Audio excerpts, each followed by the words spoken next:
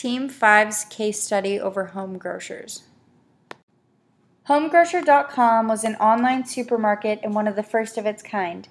Founded by Terry Drayton and McDonald in 1997, HomeGrocer gave customers the ability to purchase various types of groceries online.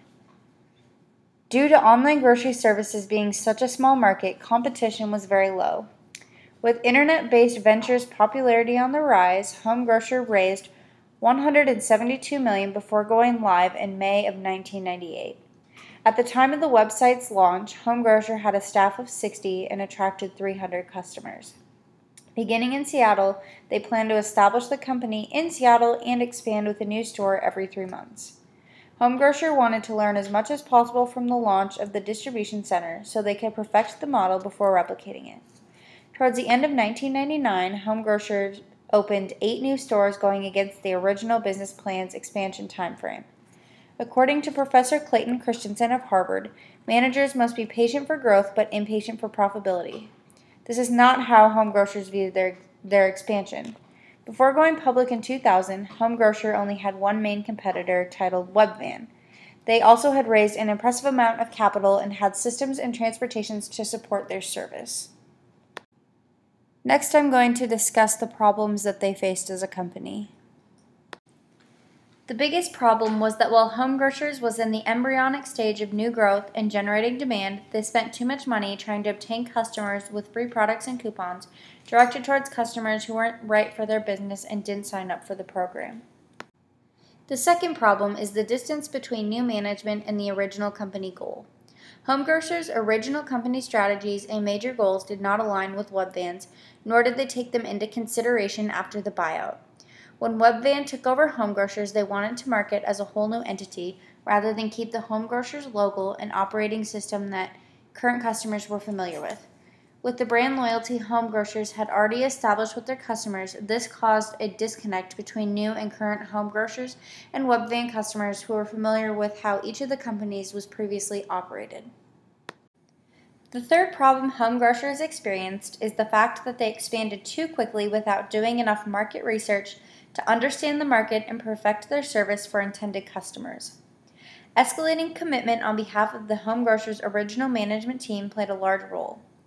By doing this, HomeGrocers put their risk capital in jeopardy of being non-recoverable in the event that they failed. This meant that the company spent too much money expanding their facilities too quickly for what they were readily available to operate in. Next, I'm going to discuss alternative solutions. Problem 1 was free products and coupons directed towards ineffective customers. Our solution for this is to do more market research to understand whether the customers you plan to target will actually continue to use HomeGrocers after the promotion. Scenario playing could have helped HomeGrocers understand the repercussions of certain promotions. Customers should have to place an initial order of over $50 to receive their next order free or receive a discount off of orders.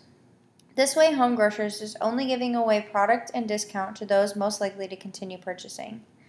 Spend money on not only obtaining customers, but also on retaining their customer base. They could have done this by offering a rewards program, giving large discounts, and free products for customers who stay within the company for 3 months, 6 months, 9 months, etc. Problem 2 is that HomeGrocers and Webvan couldn't connect as one entity within their customers' minds. Our solution to this: when HomeGrocers was obtained by Webvan, they should have kept it as a subsidiary of Webvan so their current customers were still able to connect with the brand and recognize the company they had learned to trust, rather than start over with an unrecognizable logo and business model. To continue the HomeGrocers subsidiary successfully, Webvan should have kept HomeGrocer's staff on the project rather than try to implement the Webvan staff and operations into an already successful business model. This would have kept the brand recognizable with customers and allowed them to order the same way they always had. Webvan was used to operating delivery of all goods rather than specializing in grocery delivery. To continue to operate successfully with current HomeGrocers customers, Webvan should have kept the existing website that was able to effectively work with average customers' wireless connection or do substantial testing of a new website before launching the site. This way, customers would have been able to continue to order groceries without experiencing difficulties, causing them to turn away orders. Customers' switching costs ended up being too high for their consumers to continue to use. Problem 3 was that they expanded too quickly for resources available without doing their market research. Rather than merge with Webvan, home grocers should have sold off their facilities until they only had the remaining original Seattle facility. This way, they would have been able to recoup some capital and learn how to operate more efficiently. By doing this, they should have done more market research to learn about the customers they could be targeting and what they were expecting out of a company like Home Grocers. They could learn how to operate more efficiently and successfully while bringing in income, and eventually, if they were more successful, try to expand to other locations again. Focus groups should have been initiated to determine how a small business like Home Grocers could obtain new customers sincerely interested in the service as well as retain the customers they already had. Questions should have been asked to determine what customers would change about traditional grocery shopping trips, what interests them about grocery delivery services, products they would still buy from a traditional store no matter what, and etc. This way, Home Grocers could tailor themselves uniquely to meet customer needs whom would actually demand a service like theirs. Now I'm going to talk about our recommendations for Home Grocers. It is recommended that Webvan and Home Grocers merge while still keeping the focus of Home Grocers in mind. It is the best financial decision, and it allows for a much larger customer base as both companies can contribute. The best solution is Webvans and Home Grocers work together to keep both companies' goals apparent, combining but still making the brands recognizable to customers. It would work to have two sections both specializing in their own area. This way they benefit from Webvan's financial success, but customers do not feel as if they are working with a completely new company. Management needs to get together and commit to focus on one goal and mission. They need employees from both companies to work below them while implementing a training program that will help define the new processes. While the name Home Grocers may not be kept, it is important to make the company recognizable in some aspects. Next, I'm going to discuss possible results and implementation. The likely results and obstacles that may happen after the suggested solution. With the company developing market research to help promote their business, they could face challenges with data becoming clunky and messy. With new information the company could receive, they will face a standstill with data that may not help the company develop and could waste a lot of money.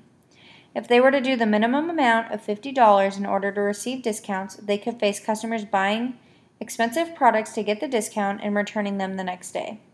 This could result in a negative impact on the business. Home Grocers cannot make the economy grow, but they can encourage spending. Home Grocers' internal factors can impact the business tremendously.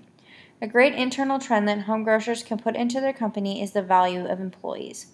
The strength of an employee is an essential factor to have a successful business, and it's important to have employees who are motivated, hardworking, and like to work as a team.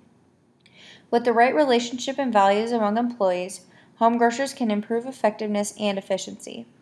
Other factors that take place in having strength in a company are the physical resources the company has, like where the company is located, the right facilities, and adequate equipment. These are the references we used for the case.